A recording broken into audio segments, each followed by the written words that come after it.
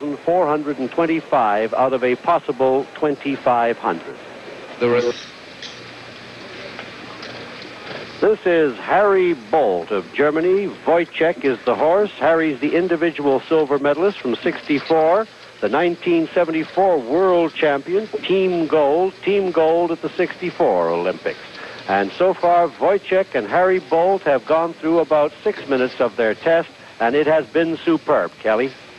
We just had a view from the back of the two-track where they cross over, and it was an excellent view. Now his extended canter. The Germans excel not only in the clarity of movement, but absolute accuracy. When they have to stop at K, they stop at K. It might be interesting to note here that there are a number of collective marks that the judges will be scoring. The paces, the freedom and regularity of the pace, the impulsion, the desire to move forward, the submission, the attention and confidence, and the harmony, and for the rider's position, seat, and the use of the aids. He's just starting his second pirouette. The back legs must stay in a very tight circle on the spot. That was beautiful. Oh, fantastic. I think we are looking very close to the gold medal. It is apparently between this German, Harry Boldt, and Christine Stuckelberger of Switzerland. He is changing his stride every second other stride. When he goes across the diagonal, the next time he will change his rein, his canter lead, every other stride. Watch how the horse will change in the hindquarters as well as the front. Good shot there. Good shot from the reverse angle. Excellent. Some horses don't change behind. They keep their legs on a parallel, but he is really swooping his back legs beside each other, and that's what they must do. Look at this. There's a good shot there in the profile. Look at the head is still, the tail is still, there's no resistance. The whole thing is a beautiful performance. Harmony of horse and rider. Really is, and the head is just gently bent in the direction of his movement to the right, cantering on the right lead. Now he goes down the center line, halt, and you can see how he must be absolutely square. Back legs and front legs directly in line with each other. Rein back. Passage. Oh my, that is glorious. The transitions of this horse are so accurate. He doesn't sort of hum and ho and wobble. He goes right into a passage.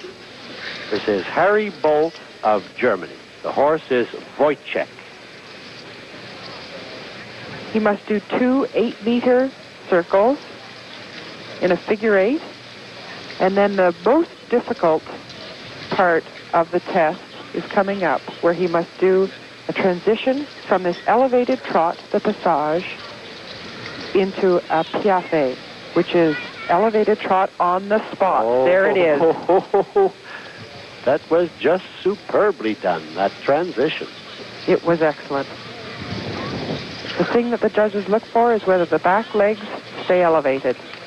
And that concludes the test of Harry Boldts of Germany and Woycek. And for Harry Boldts of Germany, a total of 1,863 points. He leads the competition.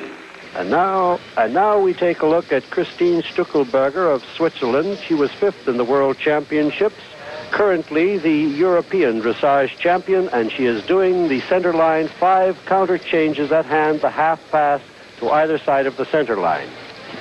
That really is a beautiful picture, that very strong horse and a very tactful 29-year-old woman riding him.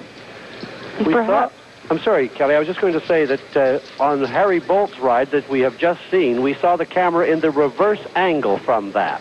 Yes, we saw most of the rear end movements of that center line, half pass, and now we're seeing it from the front.